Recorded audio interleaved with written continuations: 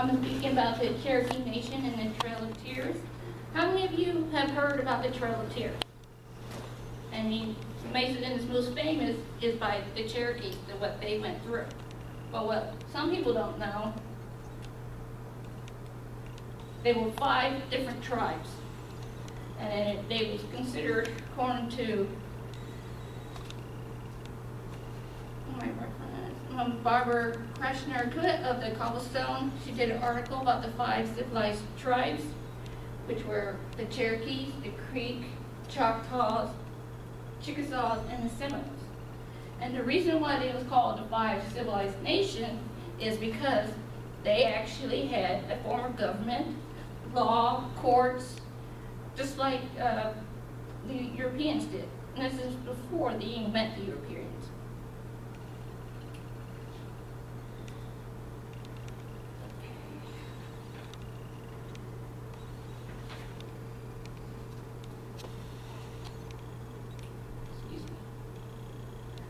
And as you can see, most of them in the southeast of the United States is where you have your Creek territory down here, Seminole, Cherokee, Choctaw, and Chickasaw.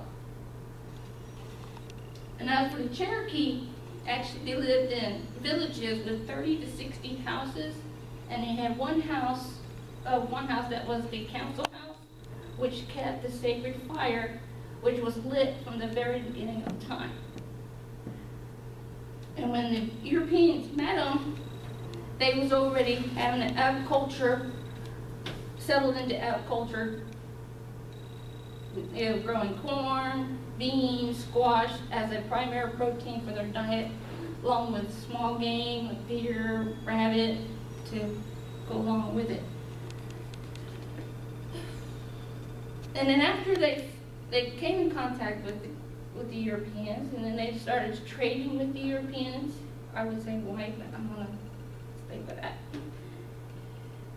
They had a stead full of deer skins and slaves, and the slaves they had, that the Cherokee had, came from fighting with the other tribes. You just thought there was just black slaves in the United States, but there was also Indian slaves. This guy here, his name is Koya. He's one that came up with a way of alphabet for the Cherokee language.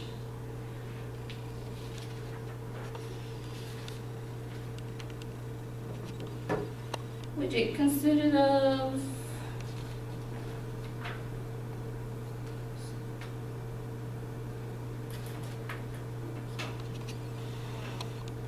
86 symbols, each with a phonetic and symbolic value for each. And then if you want, at the end of the class, you can go through this booklet here I have, and you can see how their language is set up, how the words are written and everything. And then as for that, they also, some of them became turned to Christianity, not from just because the missionaries were there, but when they noticed when they got smallpox after meeting with the Spanish, after they run into them, they had a bad case of smallpox.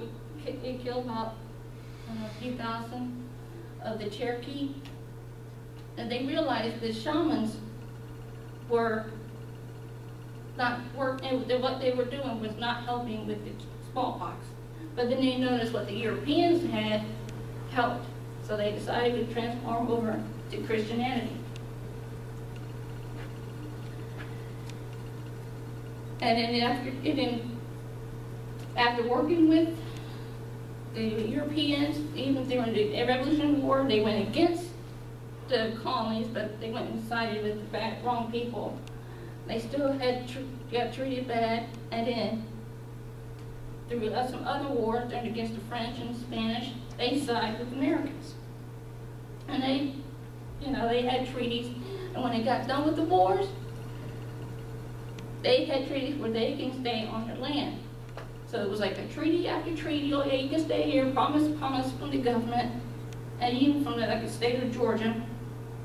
They even had a case against Cherokee Nation versus Georgia, And that was about, and after they found gold in Georgia, then the people wanted to move them. So they created a law, and this gentleman here was the chief at the time, John Ross. He got a delegation together, went to Washington, D.C., tried to appeal to the president and Congress, which fell on deaf ear. Eventually, Andrew Jackson actually came up with the act, the Removal Act, to have them completely removed. And also there was a treaty called the New Ecota Treaty that the government brought up. Everybody signed except for the Cherokee. And you can just imagine it, how the Jews felt when they was in over Hitler. Because they had no choice but be put in concentration camps, and that's exactly what they did with the Cherokee and most of the Indian tribes. When they did refuse to go, they forced them out of their houses, and with it, they didn't even have time to even pick up their stuff, their valuables or anything. They just had to leave with their clothes on their back. And right here is the trails. And it weren't just over land that they traveled on the Trail of Tears. There was also waterways, and they did it summertime when it's really drought and then conditions were terrible. With no food, no water. Wintertime, they froze. So that's why you have a lot of people that died on the way over there. And this is how some of them traveled. Either they walked or wagons. And sometimes they even barely had money, the troops, or anybody had enough money to provide provisions for them. And this is here where they were actually, eventually the Cherokees actually started dressing like the Europeans. They did everything they wanted to try to appease the Europeans so that, they won't, remove them from their land. But it didn't work. And this is like a scene from when in wintertime. You can just imagine that's all you have. You have nothing extra, and you know how cold it gets in the Midwest.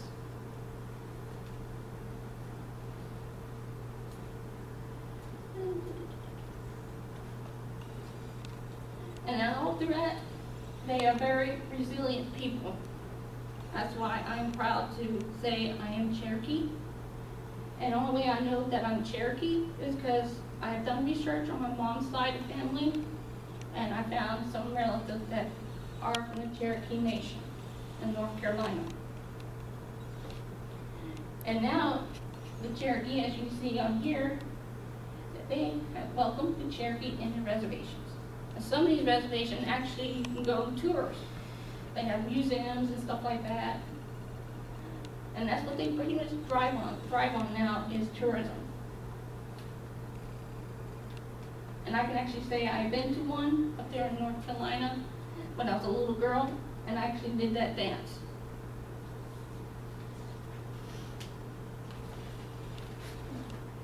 I hope you have learned a little bit more about the Cherokee tribe and Trail of Tears, which actually weren't just the Cherokees.